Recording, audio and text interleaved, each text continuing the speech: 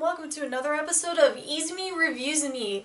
This time, I do want to say ahead of time, there will be spoilers of what I'm going...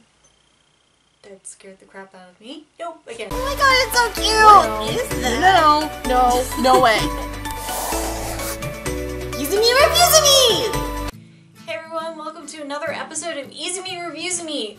This episode, I've decided to review a movie that has been out recently. I do want to say ahead of time there will be spoilers due to this movie, and this movie is Fullmetal Alchemist, the one that is live action done by Warner Brothers.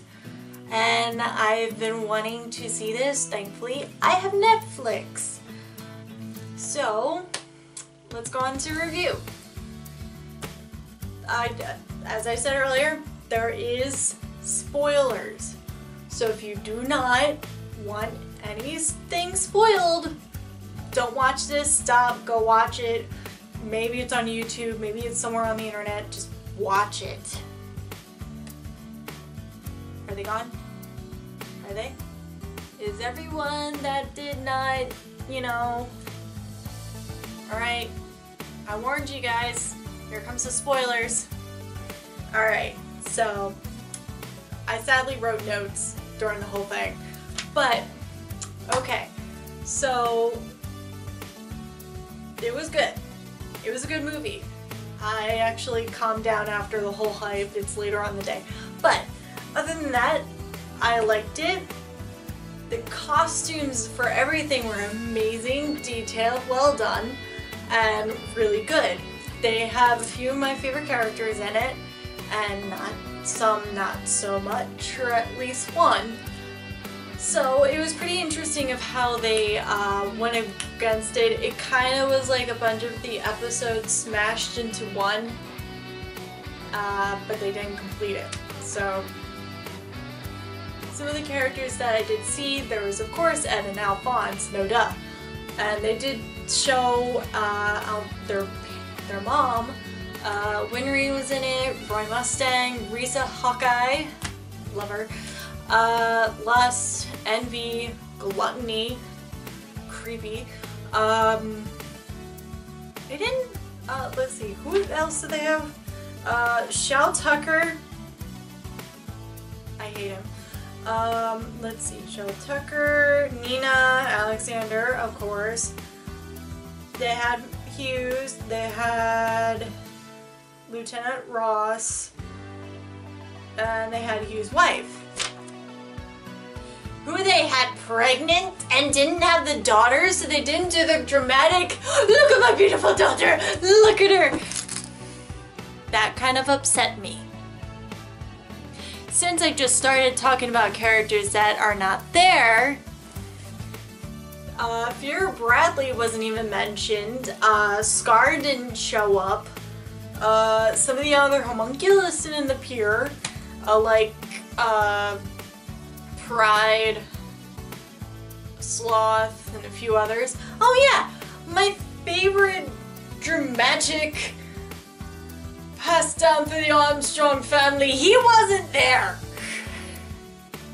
I wanted that! He wasn't there! I was just like, how do you skip that completely? Seriously, why? And, okay, what else did they do?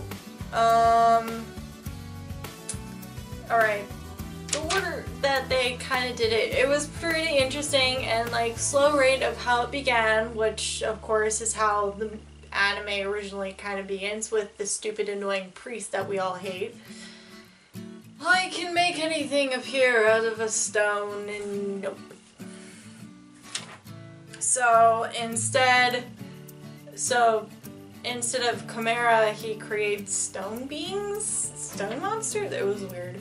But it was cool how it was done. It was like seamless. Very seamless. I didn't see anything.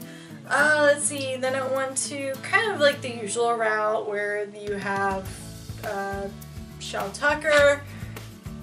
I would suggest bringing out tissues. They also did something very interesting with Shao Tucker.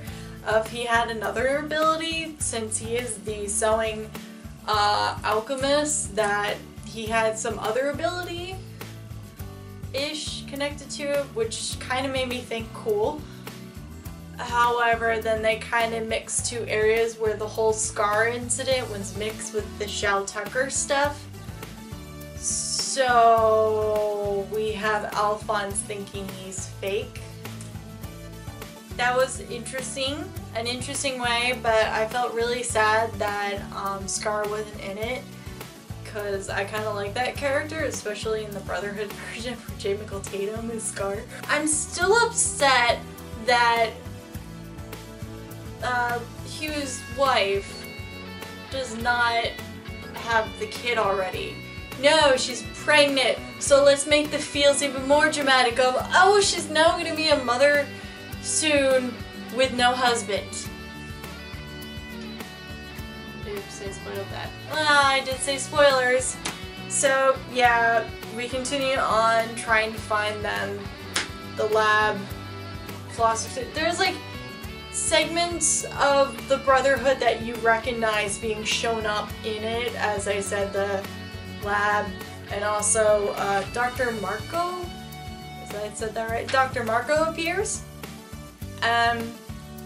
It was pretty interesting how that was done, and then when they find out where the lab, oh god, then the rest kind of got shoved into one thing. It's like, what?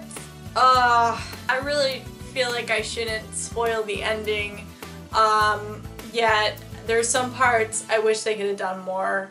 Like, with Envy, I wished he lasted or was more epic in his thing instead of what they did. Sorry. Oh.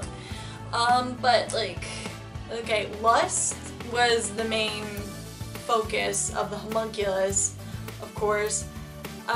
It was pretty well done, though. I'm rambling, but I still love it. Oh yeah! You know how all the fans love Hughes, and then we cried at Hughes' death, and how it was pinned on Lieutenant Ross? Yeah, no, they changed the person who kills Hughes. It's, well, of course, it's still Envy, guys. It's still Envy. If they didn't have it being Envy, we would be pissed off and upset.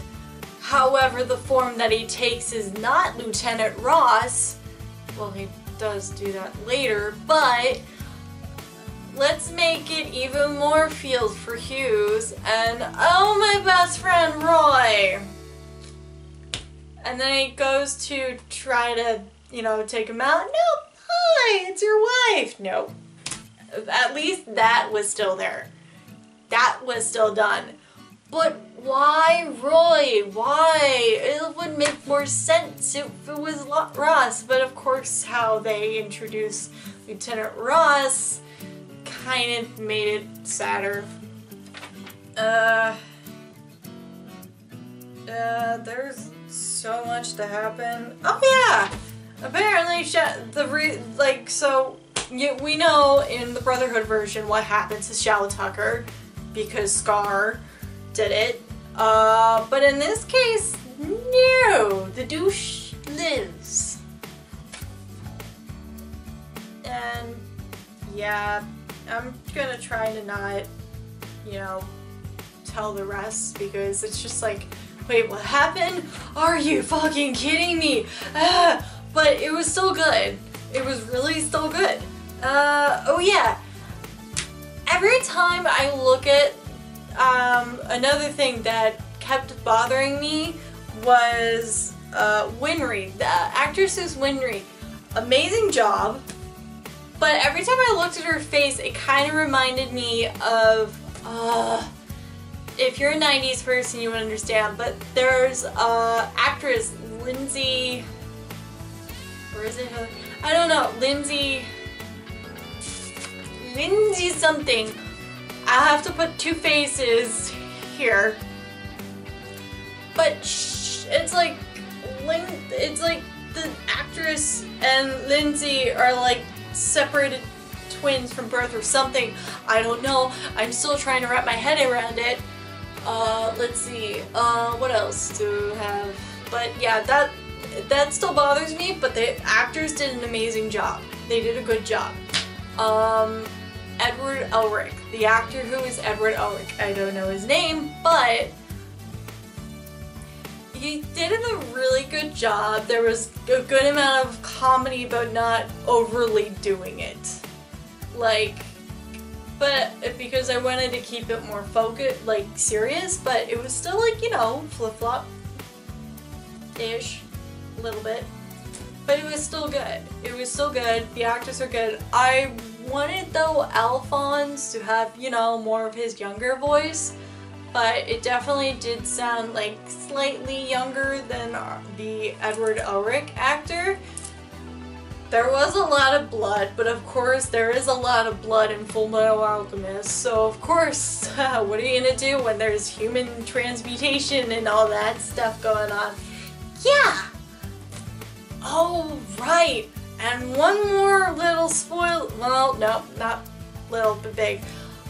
They had- I'm not gonna tell how it looked because you gotta see it for yourself, but they showed the Door of Truth in one of the weird reenactment flashback thing, but it was so good.